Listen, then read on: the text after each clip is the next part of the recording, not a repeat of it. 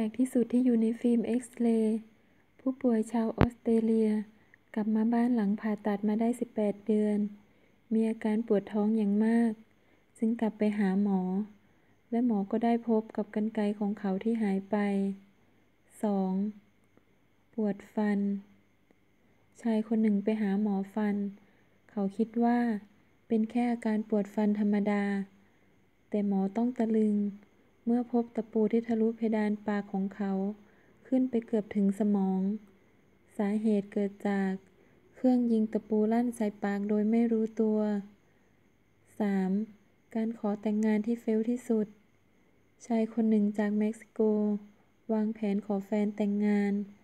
จึงซ่อนแหวนไว้ในแก้วมิลค์เชคของเธอหลังจากนั้น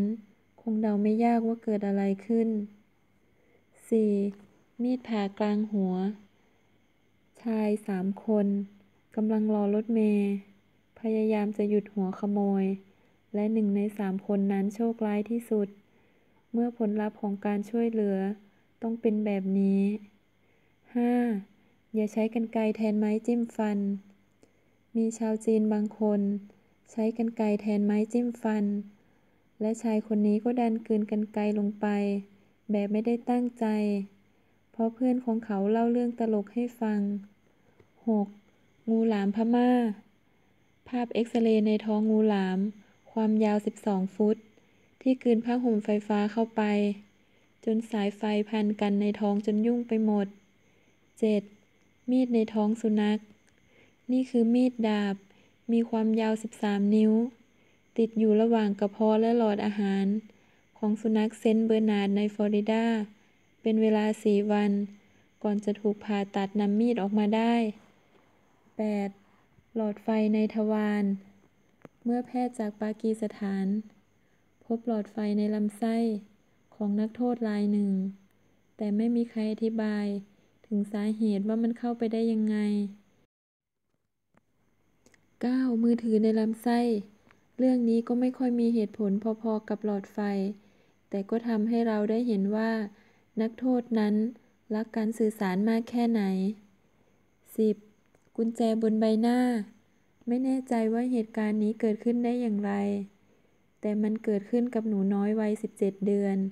โดยกุญแจที่ทะลุผ่านกระบอกตาและเข้าไปในกะโหลกแต่โชคยังดีที่หนูน้อยปลอดภัย 11. ท่อน้ำทะลุดวงตาชายชาวจีนอายุ57 ปีต้องเข้าผ่าตัดฉุกเฉินเมื่อด้ามจับก๊อกน้ำได้ทะลุดวงตาของเขาเนื่องจากเขาลื่นล้มตรงอ่างล้างหน้านั่นเอง 12. ไตหินขนาดยักษ์เชื่อหรือไม่ว่านี่คือนิ่วไตขนาด7 นิ้วพบในผู้ป่วยชาวฮังการีเมื่อนำมันออกมาได้มันดูเหมือนไข่นกกระจอกเทศขนาดใหญ่ 13. ลูกกวาดล่อใจ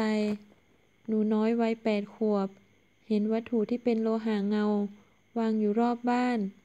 และเธอก็คิดว่านั่นคือลูกกวาดจึงกลืนลงไปในท้องและสุดท้ายเธอก็ถูกนำตัวส่งโรงพยาบาลเพราะในท้องเต็มไปด้วยแม่เหล็ก 14. ปวดหัวจริงๆอีก1 เหตุการณ์แปลกเมื่อชายหนุ่มชาวเกาหลีคนหนึ่งไปพบหมอเพราะมีอาการปวดหัวเพราะโดนกระแทกแบบไม่รู้ตัว